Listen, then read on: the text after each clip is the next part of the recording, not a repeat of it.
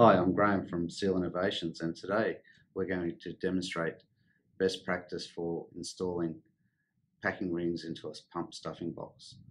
We're going to use some special tamping tools which will enable us to tamp our rings in and provide the best possible gland sealing joint. We're going to start with our scarf cut rings, and when installing the rings into your stuffing box, it's important that we stagger the joints so we're not creating a leak path for the product out of the gland. I like to use the 90-degree method where we stagger the joints at every 90 degrees. So we start off with the scarf cut at 12 o'clock for the first ring, 3 o'clock for the second ring, 6 o'clock and 9 o'clock, and so on until we continue filling the stuffing box with packing rings. Now when we install the ring, it's easiest to push the scarf cut joint into the gland first and then work the ring around the shaft and into the gland. Next we're going to take our long tamping tool and put that on top of the ring and push it into the gland. We're going to take our second tamping tool to get the reach we need to get to the bottom of the gland and push that on top of the first. Okay, now we take a gland follower and install that onto the stuffing box,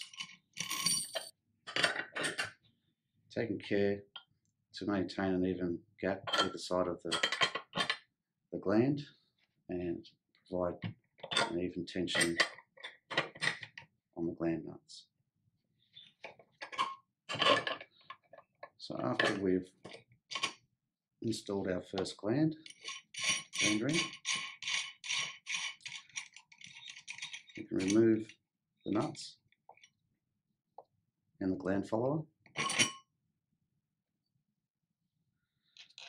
Now to remove the tamping tools, we're going to use a packing extractor. So simply install the packing extractor into the tamping tool, little twist, and remove the tamping tool.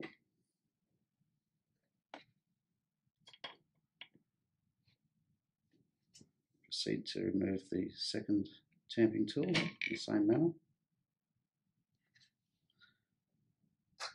Now we're ready to install our second ring. Our second ring, as I said, needs to be staggered to prevent any leakage, and we'll position those scarf cut joints at around the 3 o'clock position. And following a similar procedure to the first ring,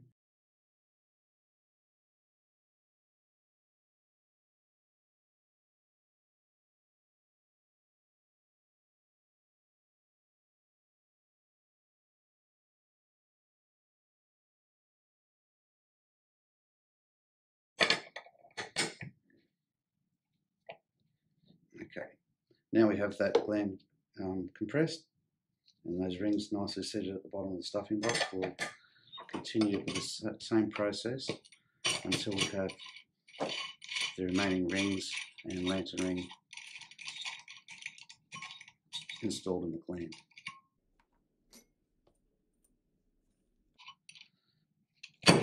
So now we've got our packing ring installed over the shaft and in the stuffing box.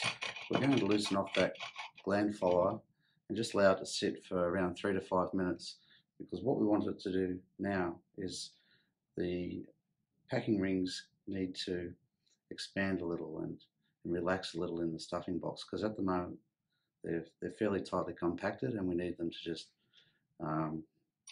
relax and release some pressure on the stuffing box.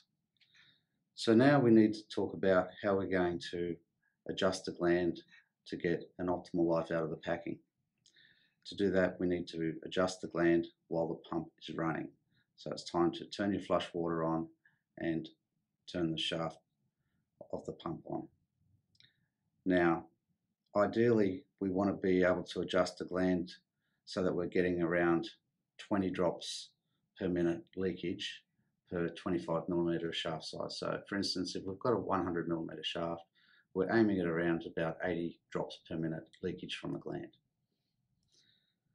Now, During the running of the gland, you need to make your first adjustment, as I've just done, and then run the pump for around 15 minutes and then readjust again. So it's a process of a start up and a run in of the gland, and every 15 minutes we're going to check the leakage, and if we have excessive leakage, we're going to adjust that gland one flat at a time on the nut, so 1/6 of a turn, and then let it run again for another 10 to 15 minutes and check the leakage. And once you've completed that and you've got your leakage to an acceptable level, the gland is now ready to run. It's correctly seated, and our experience has shown that a correctly installed gland will increase your packing life by up to 40%. So there you have it. To demonstrate the advantages of the correctly installed gland, we're going to install a similar gland without the use of our tamping tools.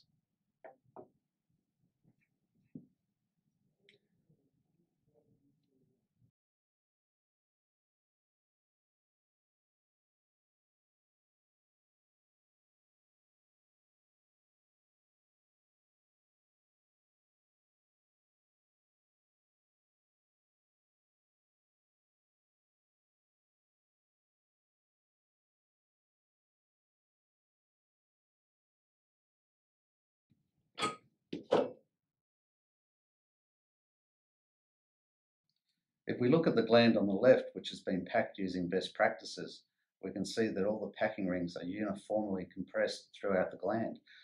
This results in an even distribution of the sealing forces and less migration of pump liquids from the neck of the gland. In comparison, the gland on the right, which was installed without proper tamping techniques, the packing rings are not evenly compressed and bulging in places. This results in an uneven distribution of sealing forces, as there is less compression on the first 3 rings, requiring over-compression on the last 2 rings to seal the gland. If you follow our best practice method, our experience is your packing life will be increased up to 40%. Other benefits include a decrease in energy consumption, less wear on your shaft sleeves, and improved reliability on your pump. So in real terms, your pump is going to operate up to 40% longer and keep industry moving.